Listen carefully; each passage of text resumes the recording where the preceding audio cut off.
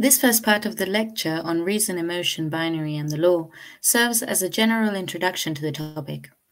The lecture engages with the reason-emotion binary in the Western tradition and problematizes such a dualistic conception. The relationship between the law, reason, and emotions is then briefly explored.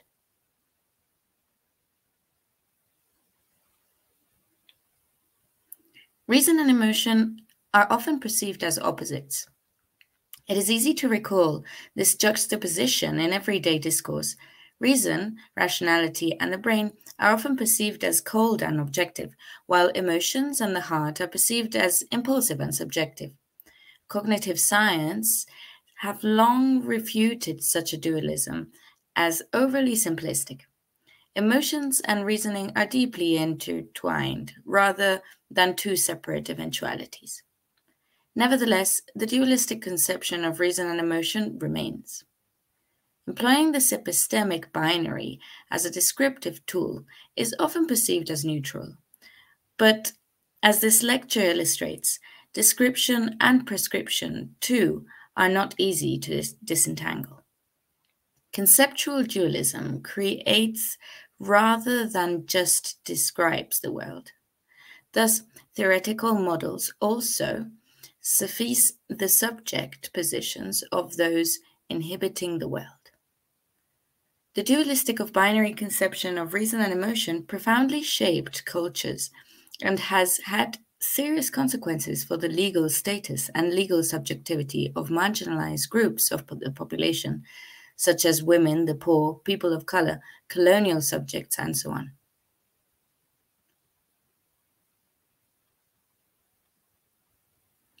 Binary definitions are plentiful.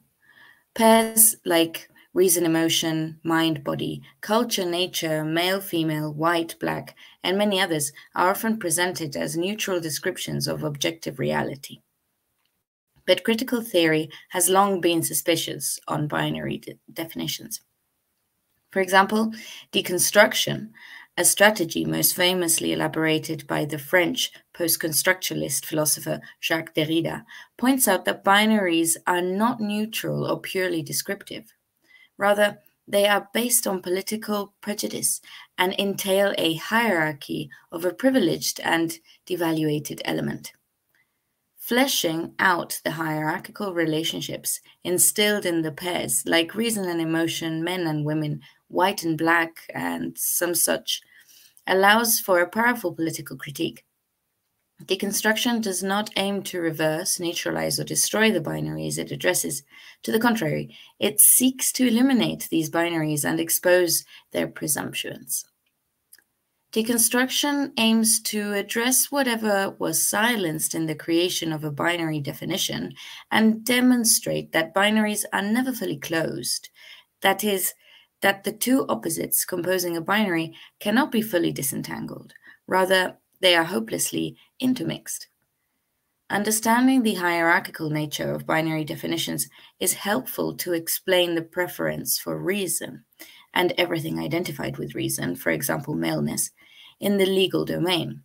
It also helps explain why emotions and everything identified with emotions, for example, femaleness, was traditionally perceived as the enemy of objective reasoning and rational legal judgment.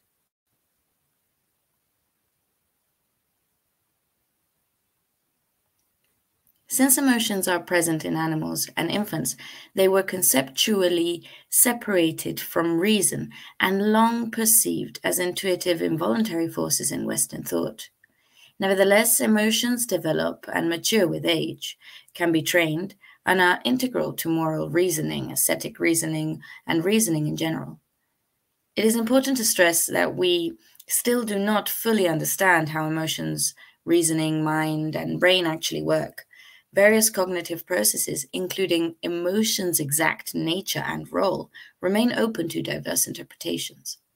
Emotions have long incited the interest of biology, psychology, sociology, philosophy, cognitive and neurosciences, yet their definition remains open-ended. Many different theories of emotion are in circulation, and this lecture cannot provide a comprehensive overview. To give you an idea of diversity in the scientific theories about emotions, let's consider only a few examples.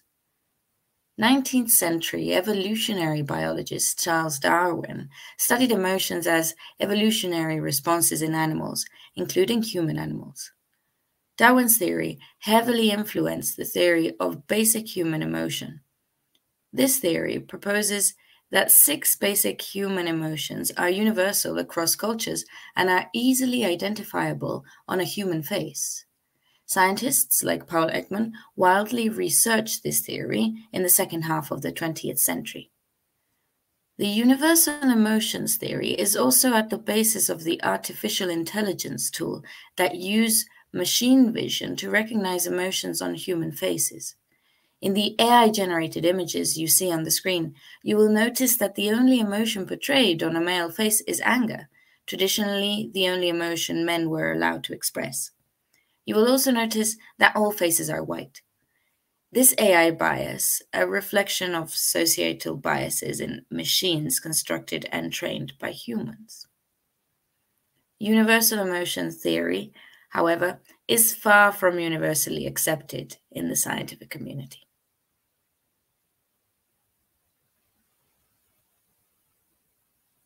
The 19th century James Lange theory of emotions is another influential theory rooted in Darwin's ideas. This theory proposes that emotions are physiological responses to external stimuli.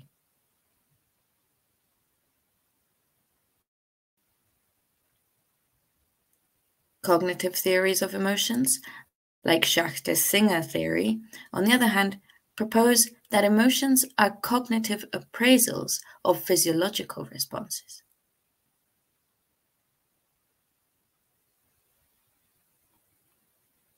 Neurological theories of emotion, like the theory of Antonio Damasio, focus on how the brain creates emotions and related physiological responses. Neurological theories suggest that emotions are integral to reasoning, as Damasio's research showed that the patients who suffered a brain injury that hindered their ability to emote experienced extreme difficulty in reasoning and decision-making.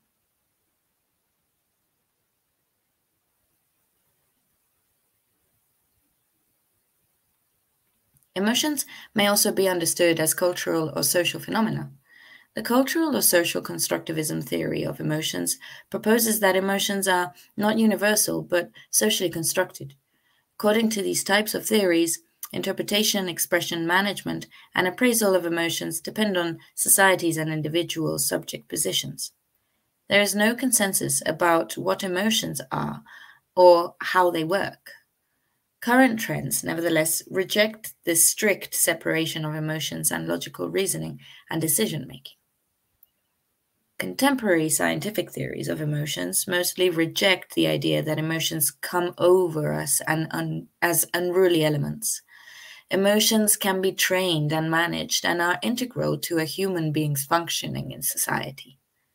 The binary conception of reason and emotions nevertheless persists in folk psychology. As we will see in part 2, it has a long history and many sociocultural implications.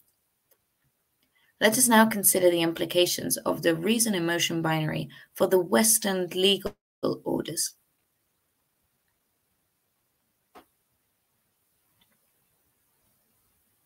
In the Western tradition, the law is often portrayed as the domain of reason and is perceived as ideally free of emotions. Reason is perceived as central to legal theory and practice, as the guarantor of objectivity, neutrality, and the rule of law.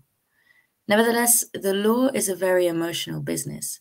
Legislative, administrative, and judicial procedures encompass and provoke intense feelings in spectators and those directly involved.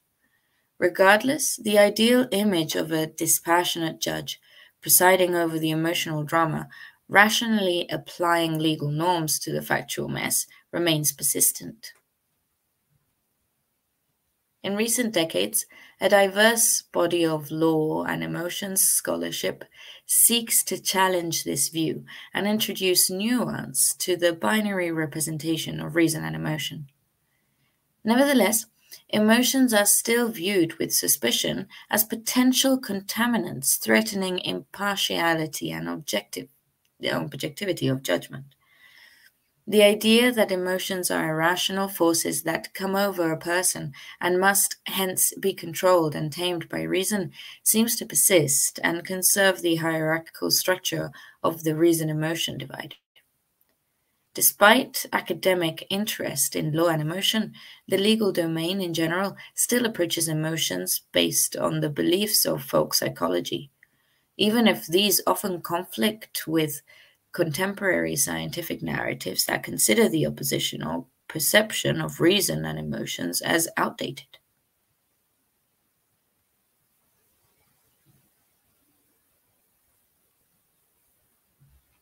The historical exclusion of subordinate groups from the political community is reflected in the very concept of a human being, sometimes referred to as man, in law and philosophy.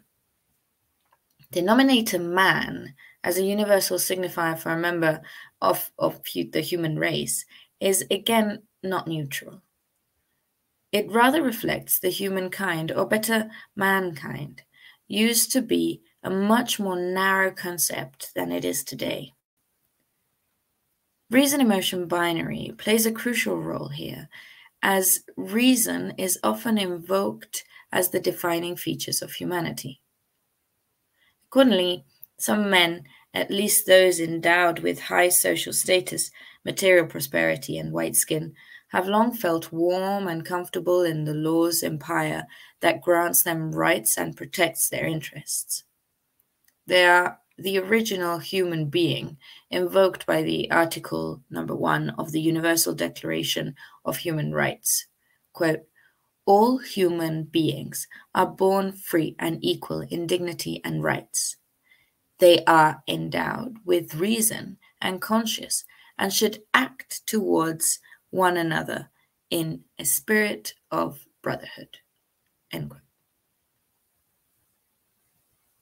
Subordinate groups, on the other hand, were, as still are, commonly presented as the other, emotional, animalistic, closer to nature, lesser in reason, and consequently denied education, opportunities, and full membership in the political community.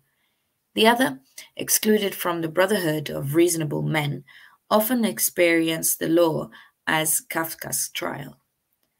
The Article Number 2 of the Declaration neatly expresses some of the markers of oppression that have severe consequences for perceived capacity to reason and thus for perceived humanity, daily lives, and interactions with the law on the part of the other. Quote, "Everyone is entitled to all the rights and freedom set forth in this declaration, without distinction of any kind, such as race, color, sex, language, religion, political or other opinion, national or social origin, property, birth, or other status." End quote.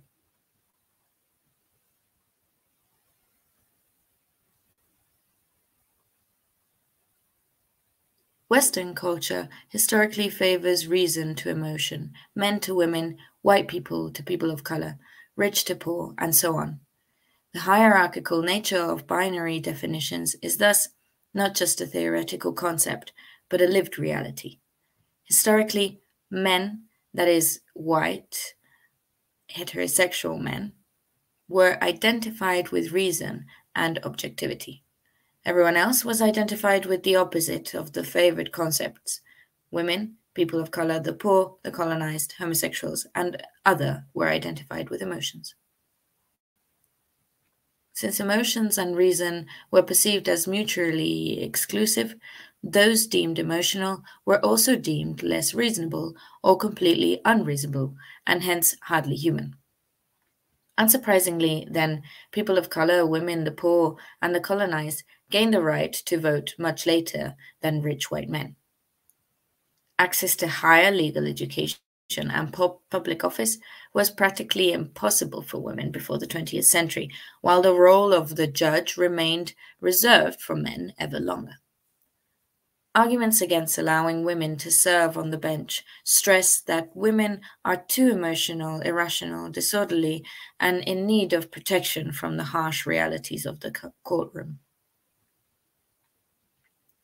The struggle of indigenous populations of the colonized territories and various minorities across the Western world is also far from complete, as the office of state judge long remained reserved for white men of a specific background. As we have seen, binary definitions are not merely describing but creating the world, including the world of the law.